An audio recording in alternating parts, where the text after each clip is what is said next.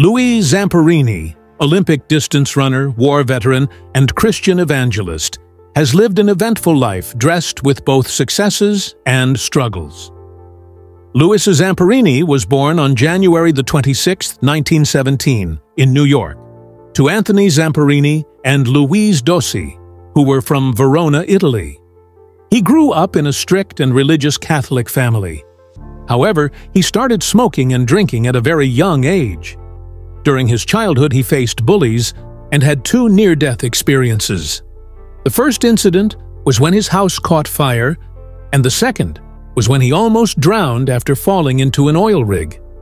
His brother Pete was a great source of support for him during his later childhood and encouraged him to pursue his career in running. As a troubled youth, he channeled his energy into running, discovering a talent that would shape his future. He ran all summer in 1932, including his first cross-country race. For the next 3 years in high school, nobody could beat him. He started beating his brother's records. In 1934, he set an interscholastic record for the mile, clocking in at 4 minutes, 21.2 seconds at the preliminary meeting of the California State Championships. The following week, he won the California State Meet Championships with a time of 4 minutes and 27.8 seconds. That record helped him win a scholarship to the University of Southern California. In 1936, Zamperini decided to try out for the Olympics. In those days, athletes had to pay their way to the Olympic trials.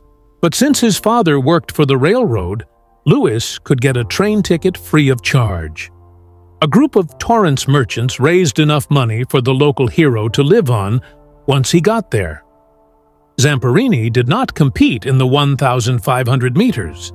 Instead, he ran the 5,000 meters on one of the hottest days of the year during a deadly heat wave in Randallis Island, New York.